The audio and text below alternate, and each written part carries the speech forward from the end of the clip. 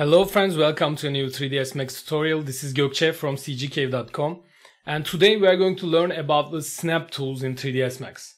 We have the snap tools in here, as you know from before. The S is the shortcut for the snaps toggle, and you can activate the angle snaps with A, and also the percent snap, you can enable it from clicking here. We don't use this one that much, so it's a little bit less used of these three tools, I guess.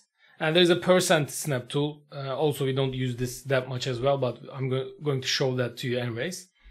Now, let's start by drawing a box, creating a box. And let's set the dimensions to 30 by 60 by 20. Doesn't really matter, but I want them to be round numbers, so let's set that. And also, I've moved the box to the origin, okay? Now, I'm going to create a copy holding Shift. Now I'm going to show you how we can place this box, the new box, to the original box, and we want to be exact about the location. Like I want to place the corner, like lower left corner of the box to the lower left corner of the original box, let's say, or sorry, top left corner of the original box. To do that, I'll hit S and right click on this menu, and this will bring up the options of your snaps. As you can see, we have quite a lot of actually snaps in here, but I guess most used ones are the vertex, grid points, and sometimes midpoint, in my opinion. I guess you can use these other tools, but they are not in my workflow really. Let's only enable the vertex for this example. And now what I want to do is, as you can see, as I hover over the box, the new box, you can, by the way, leave this open or you can just close it. It doesn't really matter. As long as this is activated or you hit it S. If you hit S again, by the way, it will disable this. As long as this is activated, snaps will work, okay? And you can see that as I hover over the corners of the box, a new icon appears, a plus sign appears on those corners, and it means that we can grab this box from those corners and move it around, okay? It's a little bit weird to use snaps in 3ds Max. It's not as smooth as in other softwares like AutoCAD or Rhino, in my opinion, at least. But anyways, it's very useful and we need to learn how to effectively use this. So I want to just share some little hints, tips and tricks for you as well in this tutorial about this. Now, originally what you do is hover over this corner and you go over the box so that your cursor changes to a move icon, as you can see in here. This is a select icon. If you click and drag now, it won't move. But if you hover over the box and see that your cursor has changed to a move cursor, then you can just click and drag and you can see that it grabbed the box from that corner. And if I hover over the corners of the original box, you can see that I can place it any corner I want of the original box. And you can see that I can just hover over here and just leave it in here. And this is right now we know that these two are sitting on top of each other and exactly they're aligned in the X and Y axis, okay? Which is very cool. If you, for example, select two of these and apply a chamfer modifier, you can see that we have two boxes sitting on top of each other, okay? If we disable this, it seems like one box, so maybe it's a little bit better visually if you add this. But for now, let's just delete it because if you add that, then you can't really grab the corners of the box because you are destroying the corners. We will talk about that in a minute. Okay, let's just move this to another location and try another example. Let's try to place this exactly next to the original box. And I'm going to just adjust my viewing angle so that I can see both of these corners. And now if I hit S and just grab it from here and pull it here, you can see that I can just place it exactly on that corner, okay? Let's delete this and create a smaller box so that we can feel this a little bit better, I guess. I will change the length and the width to 5 and the height to 30. And now I can just hit S again, or if it's already enabled, don't do that, don't hit S. But you can just grab it from the lower left corner and move it on top of the other box. And also you can copy these as well as you move them. If I hold Shift doing this, I can just create a copy and just create the copy on the other side. And I can just select multiple objects and again use the snaps and copy to create another 4 of these or 2 of these boxes, sorry. next videos, I'm going to use these and try to create a simple chair model, and you'll see these commands in action as well, by the way. Okay, this is the vertex tool. Now the weird thing about this, as I told you before, is even if you see that sign when you hover over the corner, if you don't hover over your box, if you are in an empty space like this, I'm talking about your cursor position, then it won't select the object. If you just click and drag, it will make a selection window, because we are not in the move tool if we are in here. Even though this seems activated, it's not. Okay, this is a little bit weird. To get around this, there's an option called lock selection. It's in here. It's the shortcut for this is Control Shift, and it was space until Max 2020, so I'm really used to using snaps, but space bar. But right now, the space bar opens up a window like this, and the lock selection is on top. You can use this as well, but you can click here as well. What this does is it won't let you select any other object. So right now, if you hover over even if you don't hover over the box, it will grab the box. As you can see, move it. You will avoid by mistake deselecting the box. Okay, that's something very cool. We use this a lot. Let's hold Shift and move it.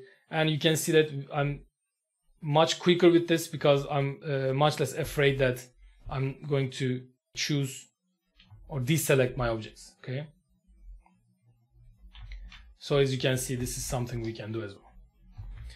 Okay, let's talk about some other snaps. Now, second most used is the grid points, in my opinion, because it helps us create lines that have some dimension to it, or we know the dimensions of, and we can just draw straight lines with this really easy. What I mean with this is I hit T to go to the top view.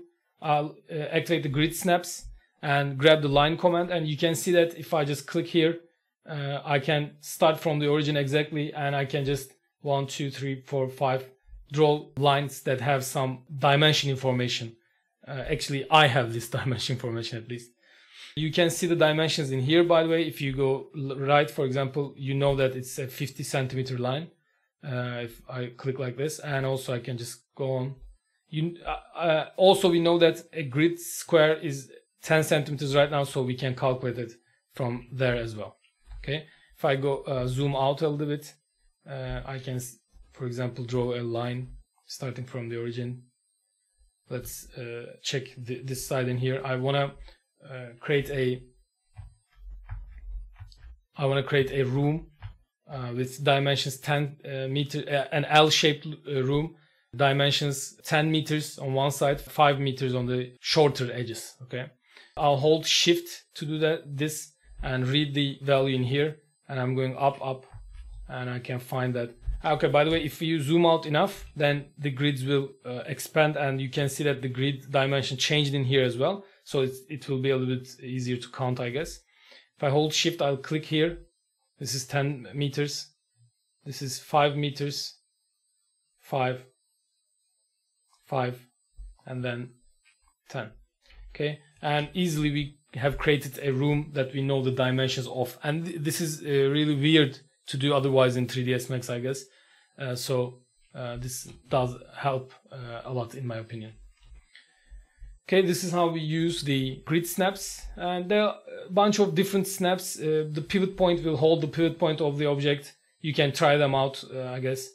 The perpendicular snap will help you snap to the perpendicular points of the objects. Like when you start from some place, you can just draw a straight line to an edge.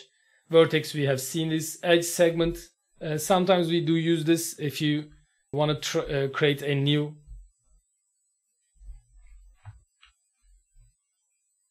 line. If you want to create a new object and you want to just grab the edge of this box, for example, you can use this. I'll get into the box command and I can just draw a new box. By the way, while you're drawing a box, you can hit S again to disable the snaps, and this is very helpful as well because sometimes it goes a little bit crazy because there are a lot of edges on this box. So you can just create the new box right on the edge of the original box. Okay, these are things you can use, and this is very helpful in my opinion. Okay, actually I want to show you the perpendicular option as well, because sometimes we use that as well. What we do with this is you can just start lines and just end these lines right on top of the another line or something. If you're drawing walls, for example, this could be very useful. So you can use this one as well. Face holds on to the faces of the objects. Let's say we have a box and you want to just draw a new box on this face. As you can see, you can do this without going into the AutoGrid command. I don't know how useful this is because we have the AutoGrid, but I'm sure you can find some use for this as well. Grid lines, you can hold on to the grid lines. Let's hit G to open them up. And you can see that we are not just holding on the corners this time. We can just hold the edges of these grid lines. And the bounding box will hold the bounding box corners of the object. Tangent will help you create tangent surfaces. I guess this is a little bit okay. I'm not going to show all of these one by one to you because I want to get into some other snap types. Endpoint will help you grab the endpoints. Midpoint will help you grab the midpoints. This could be a little bit useful if you want to just draw a new object right on the midpoint of an edge, I guess. And center face will help you grab the center of these faces. And in 3ds Max, originally these faces are made of triangles, so it will just grab the center point of that triangle for you. Okay. All right, let's delete these. Hit P to go into the perspective view. And let's just talk about the angle snap, percent snap, and the spinner snap. Angle snap is something we use a lot, so let's talk about this a little bit, and then I will describe what these are to you. The shortcut for this is A. You can hit A and activate this. And for the options, you can right click on this. There's only one option for the angle snaps. The other ones are for other general snap options.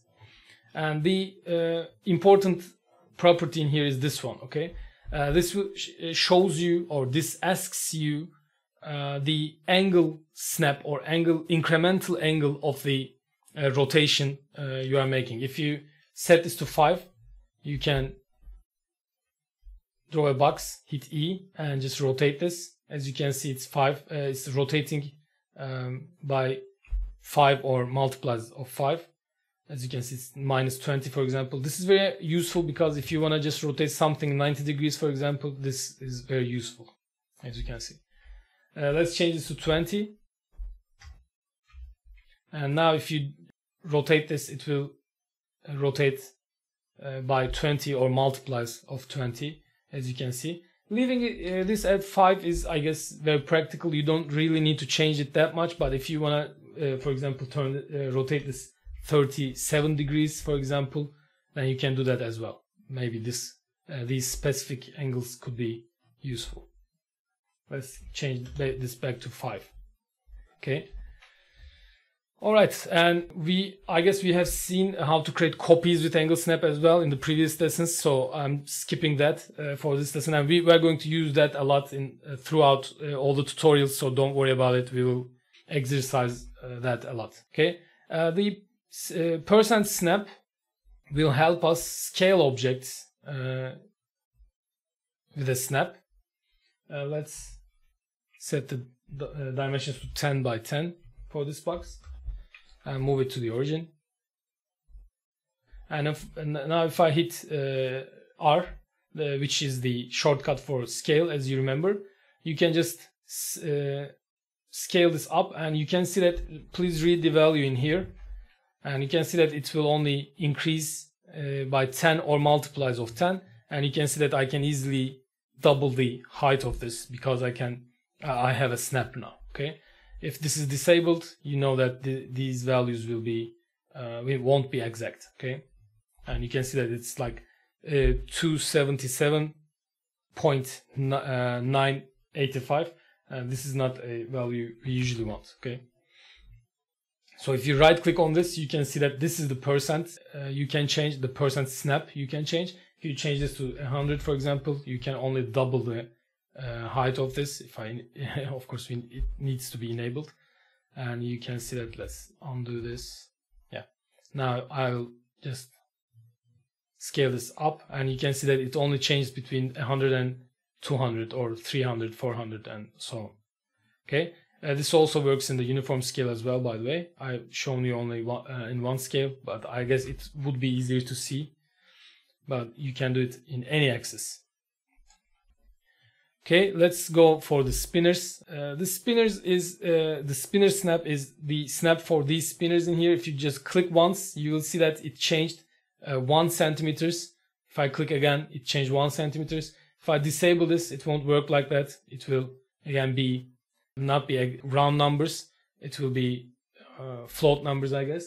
Usually you don't want that, but doing it from here is, I guess, a little bit of a less practiced way to do it, I guess. For me, I can just input numbers in here. I can just type in 20, for example, and I guess I prefer that. But you can use that as well. If you right click on this, again, we have the options, and in here, the spinner snap, you can set it from here. I know that Max is a little bit weird. Every option is in another window, but you will get used to the language of Max. I'm using Max for 10 years, I guess. I know the program well by now, and I swear you will like it in time. You can change this value as well. Let's change this to 10 and see what happens. I can just click here once. Sorry, of course this needs to be enabled again. I can click here once and see that it changed 10 centimeters. It increased 10 centimeters by value on that box if you enable the spinner snaps. Okay. These are the snaps in 3ds Max. I hope this was useful. If this was useful, please hit the like button, hit the subscribe button to subscribe to our channel, and please hit the notification bell next to the subscribe button. Thanks for listening. See you in the next lesson.